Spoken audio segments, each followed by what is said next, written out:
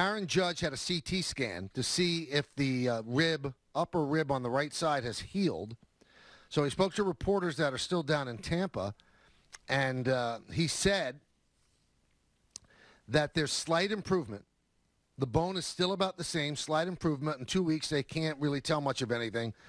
The bone is healing the way it should be. Now, that's a little bit jarring because he hasn't really been doing much. He hasn't been lifting, as far as we know, and swinging the bat with any ferocity, and they're not going to know anything for a while.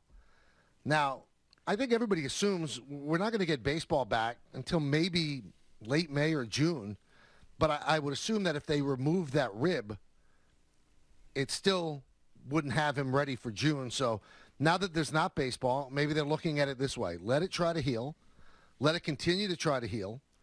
And if it doesn't heal by the time baseball resumes, then we know it's an issue, and then we could remove the rib, and then he'll miss the rest of the season. Again, nobody's told me that. That's just what I assume they're feeling. Now, he also, in talking with the media, to reporters, that he had suffered a pneumothorax, which is a partial collapse of the lung, which can occur, according to Marley Rivera, with rib fractures. He said that's now completely gone. And Judge said, quote, "I can fly if I need to go home." Now, none of us knew anything about this pneumothorax. And, I'm reading Twitter and the reactions to the stories that people are putting on there. Why are the Yankees lying to us about this stuff? Why didn't they ever tell us he had a pneumothorax, which in layman's terms is a collapsed lung? Let me tell you all something. With HIPAA laws, they don't have to tell you anything. They tell you exactly what the player tells them that he wants said.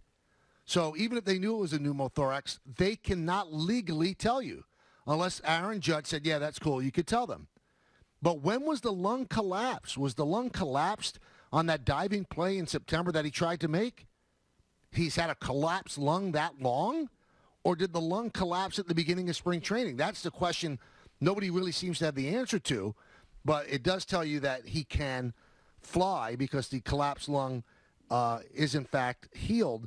And again, cracked ribs sometimes do collapse a lung. But did that happen in September? And he's been living with that since? So a lot of things that we don't have answers to right now, but we know that the bone is not healed.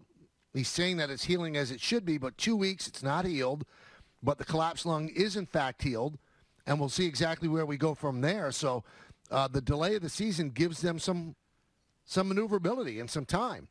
So there's no need to rush anything. And even if they felt this is the time to remove the rib, does anybody really want to go to a hospital now unless they really have to? Right. No. And I guess that's elective surgery, and all the people in charge are telling us don't do any elective surgery. Only go to the hospital if you really need it, and beds in hospitals are scarce right now. And really, do you want to be in a hospital where there are people that are recovering from COVID-19? So, again, a lot of unanswered questions. We just gave you exactly what Aaron Judge said, but not quite sure where this is going. I wouldn't think it's an overly great thing that it's still not completely healed. This is an injury that was suffered in September. So I have no idea how they move forward other than wait another 2 weeks and he gets another CT scan.